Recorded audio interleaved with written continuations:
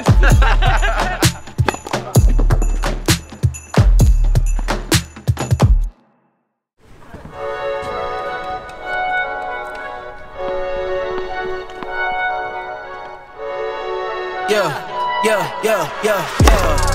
Ay, coming in, yeah, flex. I just wanna win, yeah. LABB, who we running with, yeah. 2, 2, 3, 3, I'm on 10 again.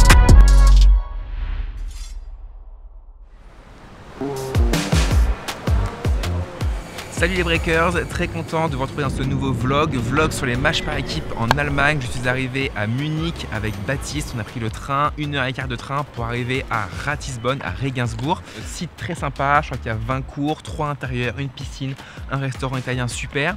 C'est mon club depuis 6 ans maintenant.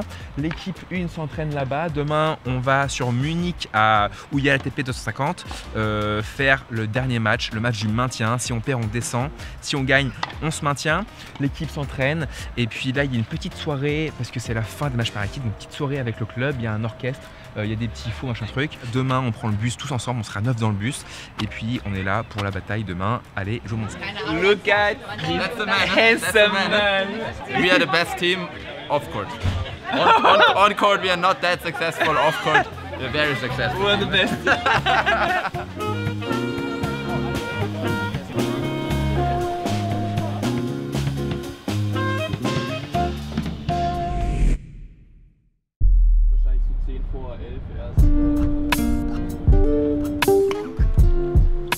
Leny Mitjana est arrivé, numéro 2 de l'équipe qui va jouer maintenant là. Ça va Leny mec? Ouais, écoute, t'es arrivé hier soir? je suis arrivé cette nuit. À minuit.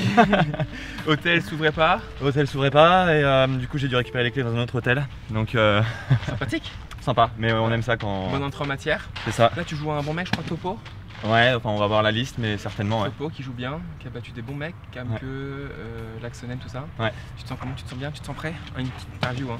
Ouais, bah écoute, non, je me sens bien. Voilà, après les terres sont assez lourdes ici. C'est pas forcément ce que je préfère par rapport à mon jeu, mais franchement voilà, il y a un super taille aussi au 3ème, tout peut se passer, on y croit grave, Oui, surtout vrai. que... C'est vrai, super tie break en 10 points au 3ème set, donc c'est un peu la loterie, donc les matchs durent pas plus de 2 heures quoi. Ouais, il faut être très sérieux, en fait sérieux. il peut tout se passer quoi, donc, Ouais. donc voilà, on va tout donner pour l'équipe. Hein. Bon allez, vamos ça. Allez. Let's go. You wear a hat they call dad. Me, I'm the dad in a hat. You just like clubbing and clothes. Me, I like afternoon naps. 3 I be meals for the road. My oldest like counting racks. My middle one, she's in a dirt bike. My youngest is just like a mama. The mama loves me and I love her, so if she wants something, it's never a bother. 3 little ladies, my babies, and 1 on the way. Now I'm stressing my mama. And don't try to play around, don't try to play with them unless you're looking for problems. So don't try to play around, don't try to play with them. My brothers out with the drama.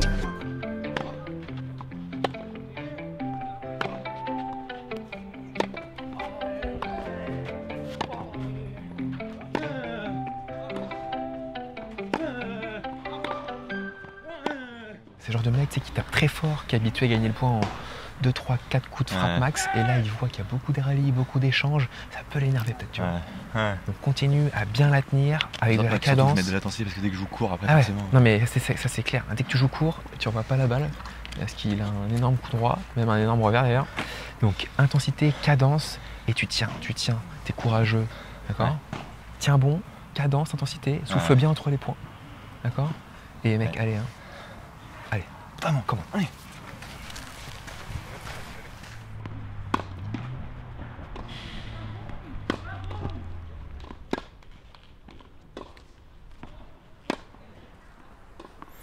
Allez, c'est parti sur ce simple numéro 1 pour les équipes.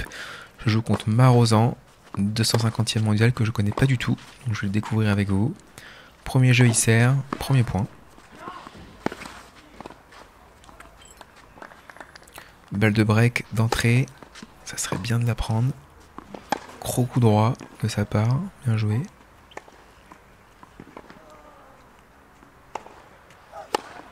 Il est assez grand, il sert très bien à descendre de haut la balle. Je remarque qu'en coup droit, il frappe très fort la balle, il peut la prendre très tôt. Et tout en étant relâché, il peut trouver vraiment de la puissance. C'est vraiment bien ce qu'il fait, je trouve, en coup droit. Donc on va essayer de plus jouer revers. J'ai l'impression que c'est un joueur qui tente vraiment, comme là sur ce coup. Sur une balle neutre, il arrive à réaccélérer la balle. C'est vraiment difficile de faire ça.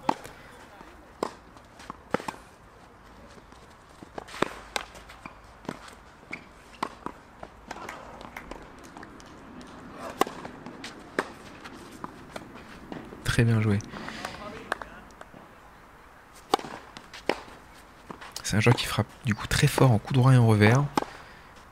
Donc forcément, si j'envoie une balle un peu neutre, je vais être sur les talons pour reculer, pour mieux défendre. Et c'est là où il va m'envoyer des amortis, comme il a fait déjà 2-3 fois. Donc c'est un joueur qui joue juste, qui sait un peu tout faire. Il va falloir que je trouve des solutions, que je distribue un peu plus, que je le fasse bouger. Encore un gros revers de sa part. Derrière, il se décale et il fait très très mal.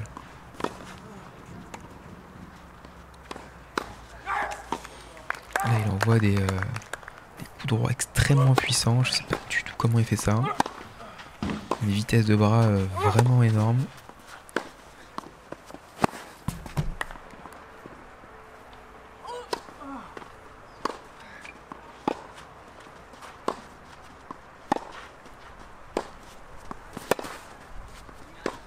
Parfait. Tactiquement, il me joue très très bien. Il rate pas beaucoup, il joue juste, il frappe très fort, agressif, il rentre dans le court pour l'instant, il fait un match vraiment parfait. Je sais pas s'il joue tout le temps comme ça, mais pour l'instant je suis complètement dominé.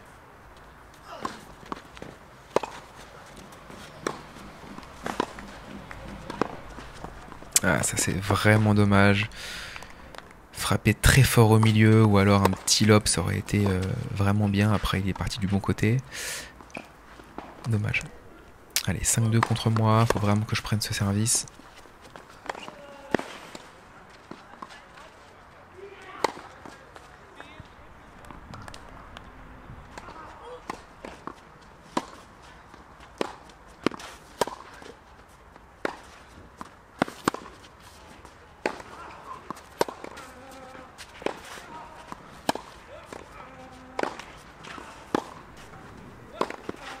Allez, 6-2, pour l'instant il est vraiment meilleur. Et mon breaker, si tu kiffes la vidéo, si tu kiffes la chaîne et surtout si tu veux suivre mon retour sur le circuit ATP, il faut faire quoi, Leny? Abonne-toi. Abonne-toi à la chaîne, c'est super important. Allez, essayez de faire mieux, mieux servir, plus gros pourcentage de premier service, ça t'apprend très fort.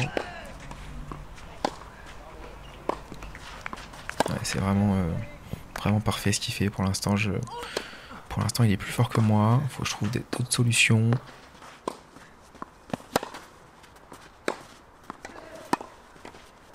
Là, c'est énorme ce revers. Il faut vraiment que je m'avance de la ligne un peu plus. Mais s'avancer, recevoir des balles fortes, c'est pas évident à maîtriser, à contrôler, à en faire ce qu'on veut.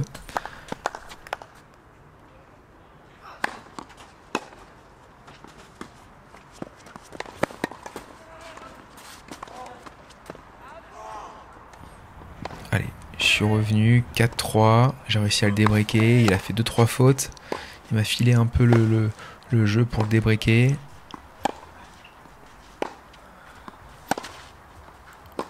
À 3-3, je gagnais 0,30. Et là, il m'a sorti 4 points incroyables. J'ai pas réussi à faire 4-3 pour moi. Énorme retour encore. Pourtant, j'avais bien touché la zone sur mon kick.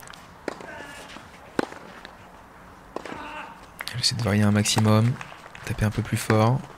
Là, c'est top.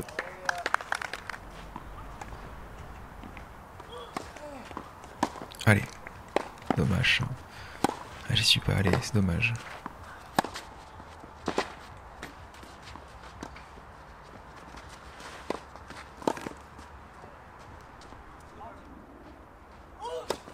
Allez, 5-4, je tiens bon. 15-30. Faut être prudent. Tout en essayant de jouer un maximum, en prenant un maximum d'initiative. Balle de match, ça se corse.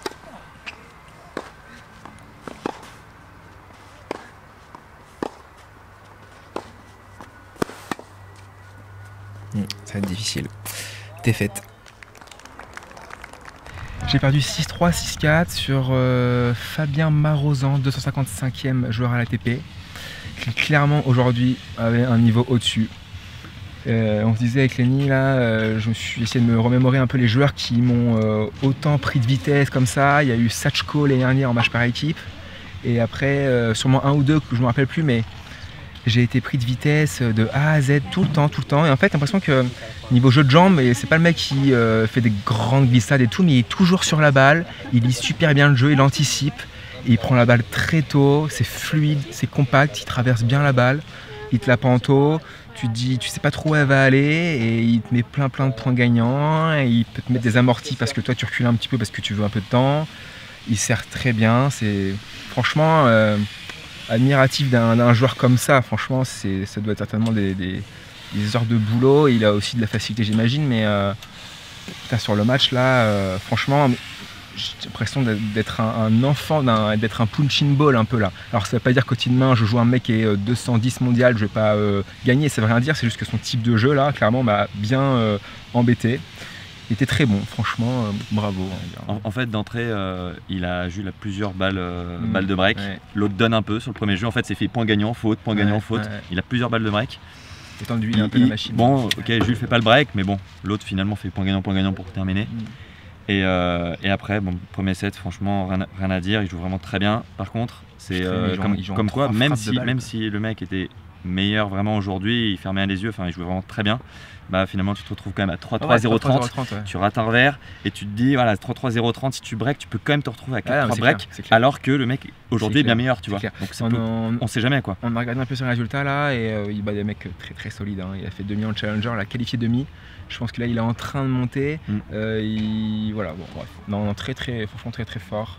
Rien à dire là, clairement je joue moins bien, j'ai un niveau en dessous. Donc, mais c'est bien de jouer ces joueurs là parce que je me suis dit pendant le match, là, le mec est plus fort que moi aujourd'hui, ça se sent, je le ressens, je sens que j'ai pas de solution et ça me permet du coup d'essayer de jouer mon meilleur niveau en fait, de lâcher toutes mes premières, tenter 2-3 services volés. Alors j'en ai réussi un, j'ai voulu faire 2-3 services volés mais services fautes, au moins je tente des trucs, essayer de prendre la balle un peu plus tôt dès que je peux mais je pouvais pas trop.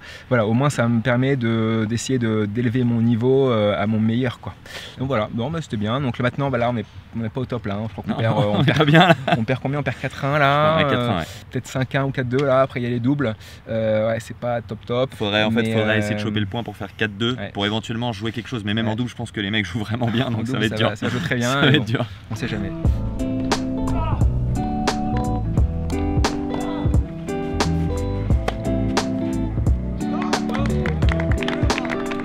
Après les simples, donc là il faut qu'on gagne les 3 doubles, sinon on a perdu la rencontre. Depuis 7 ans on se maintient et là cette année Leny est arrivé, tu as joué tous les matchs et on descendrait, donc je pense qu'il y aurait un élément perturbateur dans l'équipe. This is the guy, this is the man of the day. The man of the day, I went to the 5-4 min. Large min? Yesterday night, role model. Today performed, you know? 3 doubles, en général je joue avec Albert numéro 1, là on va changer, c'est Leny qui va jouer en 1 avec Mathias le Hongrois, qui est nouveau dans l'équipe d'ailleurs, c'est la première fois qu'il joue avec nous. Moi je joue avec Albert en numéro 2 et en numéro 3 c'est 2 joueurs que vous connaissez pas, c'est Schmitty et Marcel. Voilà, faut qu'on gagne les 3 doubles pour gagner la rencontre, on n'a pas le choix. Allez c'est parti, double avec mon pote Albert, on est mené 4-2 après les simples, très important de gagner notre double, double numéro 2.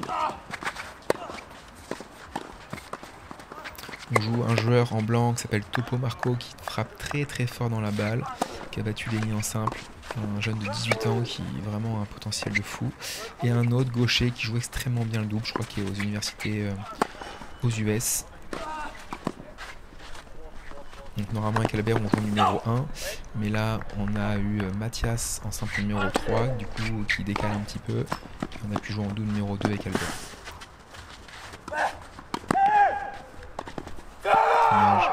Dommage, on avait de la réussite avec le LED. Allez, on tient 4-3-31, point important. Ouais, donc là c'est ma faute. Si je décide de croiser, il faut que je croise jusqu'au bout, il faut que je reste de mon côté. Il faut que je reste du côté où j'ai croisé.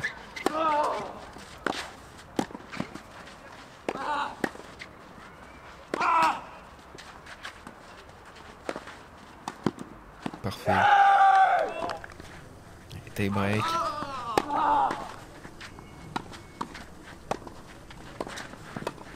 Belle initiative.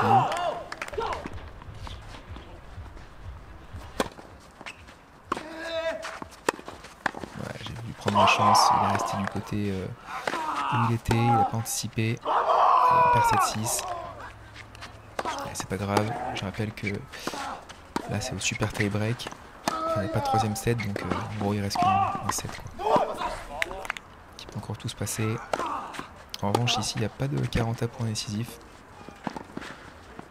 Ah, le point un peu trickshot où je suis passé à côté du filet. Ça m'était jamais arrivé.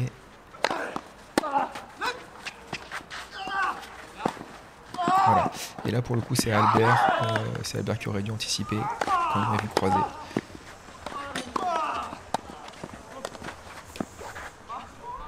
Allez, 3-0, on gagne. Bon retour. Ils abandonnent. Bon, défaite les Breakers, on a perdu avec la team, on a perdu le double numéro 1, Leny, avec Mathias qui est absent. Et en fait, notre double, nos adversaires ont abandonné. Et double numéro 3, ils ont abandonné aussi. Avec Albert de Captain, on perdait 7-6 et on gagnait 3-0. Et ils ont abandonné quand ils ont vu que le double numéro 1 avait gagné. Du coup, ils ont gagné la rencontre. Voilà, on jouait pas si mal, on perdait 7-6, on gagnait 3-1. On était assez solide, on s'est pas fait breaker. On était bien, on jouait bien par rapport aux autres week-ends. Donc voilà, donc là, on mange avec toute l'équipe, c'est très sympa, au Beer Garden. Petit poulet, petite patate. Exactement pareil pour moi, petit Pareil poulet, pour petite Leny. patate. On peut voir, voilà, patate et poulet, sans sauce, ça c'est nickel. Voilà, un truc bien ici. Et puis on attend 3 semaines que la division 2 finisse pour savoir si on se maintient ou si on descend. Donc voilà, ce soir avec Baptiste, on dort près de l'aéroport de Munich. Retour à Paris demain après 1 mois et demi en tournoi et en match par équipe. Donc ça va me faire beaucoup de bien. Vous voyez les breakers, c'était bien cool. Et surtout, abonnez-vous à la chaîne YouTube, c'est super important. Hein, Leny ? Ouais, faut s'abonner et puis surtout on s'est quand même bien fait cirer. T'es abonné toi ? Bien sûr que je suis abonné. Bon, tant mieux, tant mieux. Super. Abonnez-vous les gars.